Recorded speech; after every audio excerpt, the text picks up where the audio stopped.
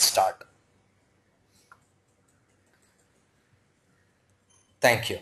Thanks a lot. Now, so first is what is database? Understanding database is very important. It is a storage place for the data that are collected from the application or through other sources. Ultimately, it is a information storage part, because any information without a storage, it is not available to people for analysis, for transactions. Everywhere data plays an important role. So the database is nothing but a collection place. Then what are all the other places to store data? We also called file system objects, memory objects. So these are all the other places available for storage. Example, you are writing a Word document and you are storing it in a hard disk. That is called file system objects. You are making when you load Word document, it is getting loaded into the memory. In memory, it is storing that information as an object. So then in such situations, it is also a storage place. But these places is not structured. Or when I talk about database and the storage data in other location, the difference here, you can see it is a next topic. Why database and not other method of storage? You can build a structure to the database. Maintainability is much easier. You can avoid concurrency issues at the time of replication. And security management, reporting. Ultimately, all these data are used for reports. Analysis. Without analysis, I cannot improve my business. So any business, we need history, we need information, trend. All this can be managed only if there is a structure to the data, the way we collect the information. That is why database takes an important place in the market. What are all the types of database available? So the types of database, we call it as a conventional database, storing the information in hard disk. This is what we call it as a conventional database, like Oracle, MS SQL, MySQL, DB2. All this comes under conventional database. Recent trend is all about in-memory database.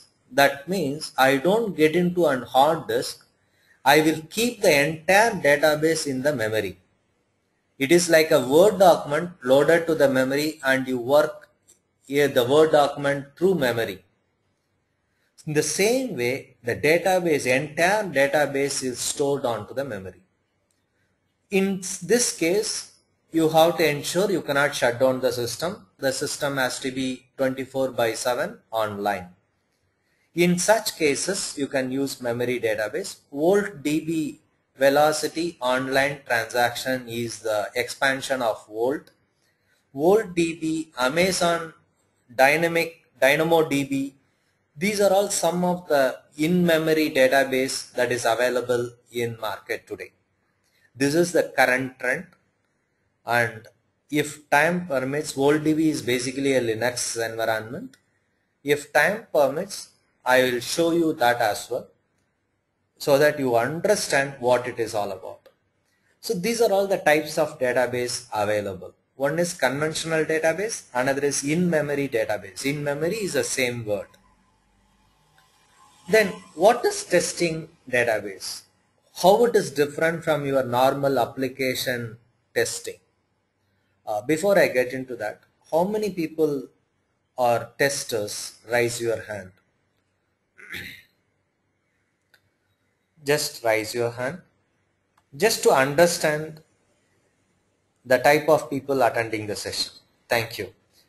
How many people are very new to this database? Feel free to raise your hand. Good. There are quite few. Fine. Now, is it possible, there is a question asked, is it possible to load the whole database in memory? In current trend, 64 GB memory or 50 GB memory is not at all a problem. When I say 60 GB or 64 GB, we are talking about huge data. I don't know how to explain it because you cannot see myself, or you can say in a room of 20 by 20 you stack up all books, complete papers stacked up in a 20 by 20 room. It takes almost 1 GB of memory, that's all. So millions of records is possible in memory as well. Why people opt for old DB? It is purely a technical information. Basically, when I take a hard disk, when I access data from hard disk, the speed of the hard disk or the speed at which I retrieve the data from hard disk is much lower than the speed at which I retrieve the data from memory. I hope you understand this.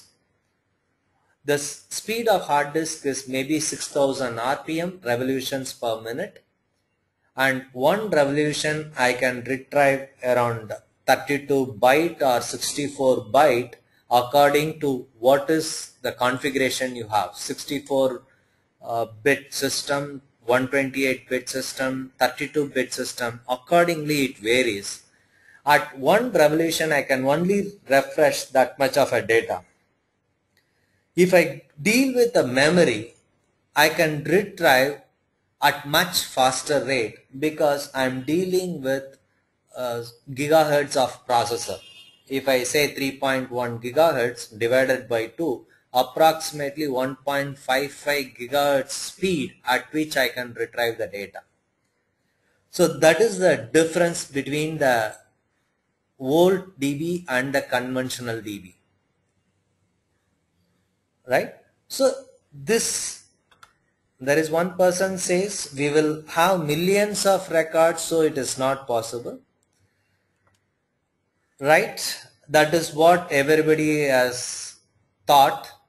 Now these people, OldDB or Dynamo, Amazon Dynamo, they are all felt that when I am able to load a word into my memory, why can't I load the entire DB onto the memory?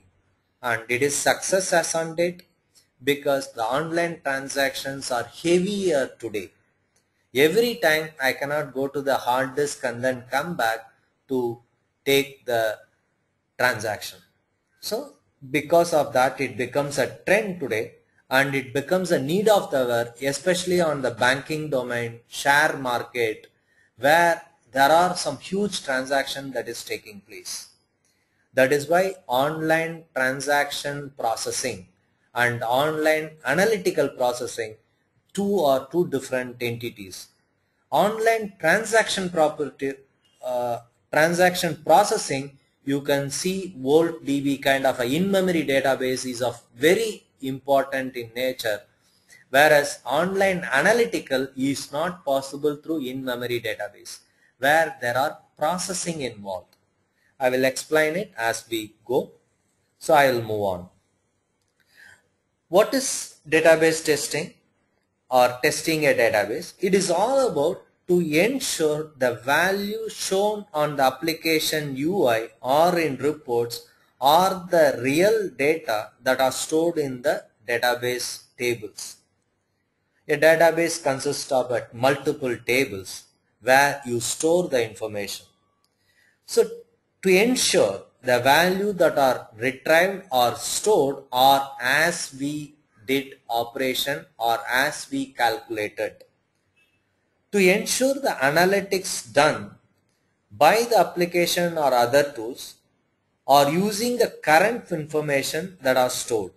So any information that you see it in the report in terms of a calculation, in terms of any analytics done on that data, it is based on the information that is available in the database.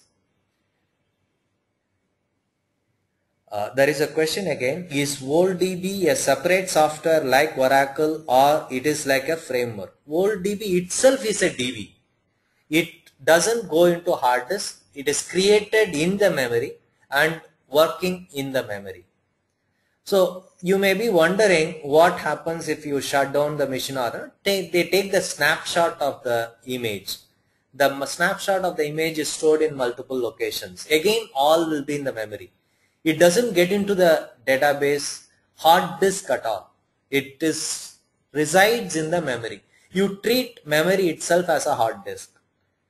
You just imagine in that way, then you will get a better understanding.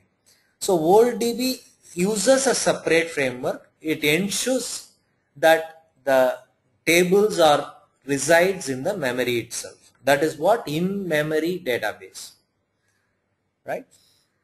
Now, how important to know about database testing? In current scenario, since the maturity level of application and the people who are using the internet applications are so high, it becomes important for testing community to ensure the data used by developer are right.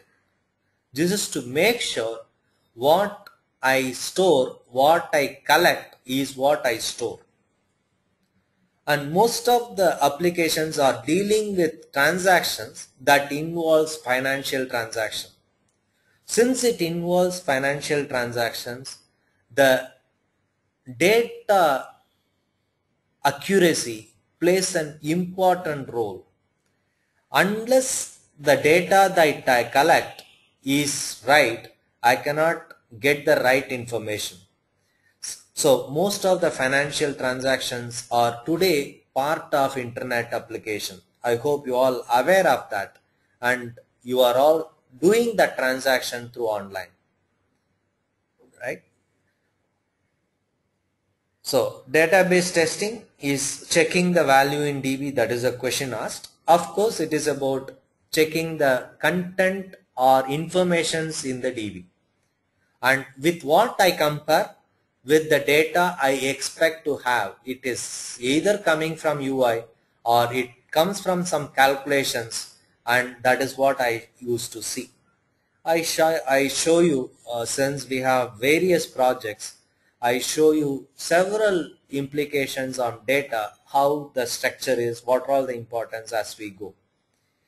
In most of the domain, banking, insurance, manufacturing industry, etc., does all calculation using system information stored over a period. This is about planning, budgeting. All this happens from the informations that are stored in the database. You might be, I don't know how many are aware of share market. If you go to moneycontrol.com, you see lot of several graphs running through. Those are all called real-time graphs. Those graphs are coming from information stored in the database.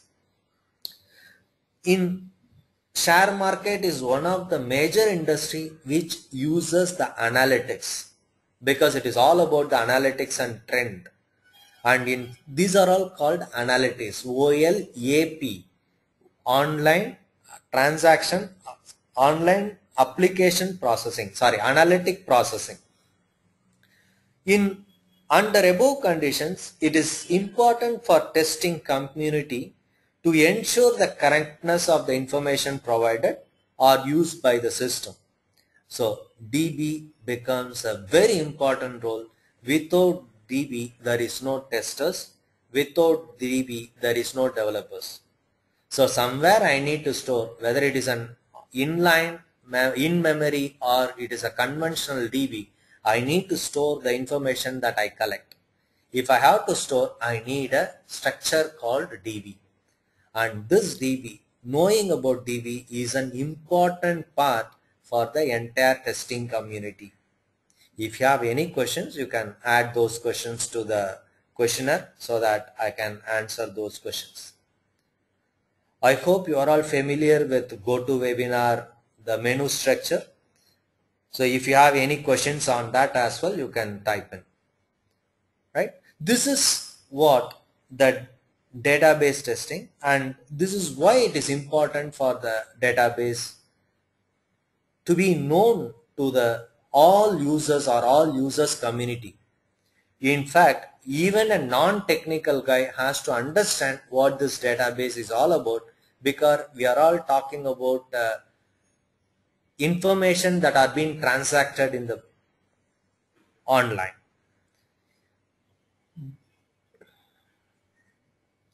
So there is a question asked, if I insert the incorrect data in DB itself, then in future I get incorrect analysis result. That is fact, and that is what you have a properties called ACID. I explained that as I get into database structure design. So in this case, how can it ensure correctness? You cannot ensure correctness. I need to ensure the data is, whenever I push the data, I need to ensure it conforms to my requirement. Can DB also crashes like a hard disk? It is like when a DB crashes or a data crashes, again it comes on confirm as a properties of ACID. ACID is a properties used for database structural design. When I explain that, you will get that answer to that. How to test the offline database stored in MS Access? Whether it is offline or online, if you are in the same network, for example, I am in a LAN connected in the network, or in another sense, for example, you can see now the MS SQL in my screen, and this MS SQL resides in my laptop. I don't need any online connection to manage this. For example, I have so many databases that I manage. These databases are residing in my system. I don't require a connectivity for this. So in that sense, it is not much of an importance to whether you are an online or you are offline. So this is how it is.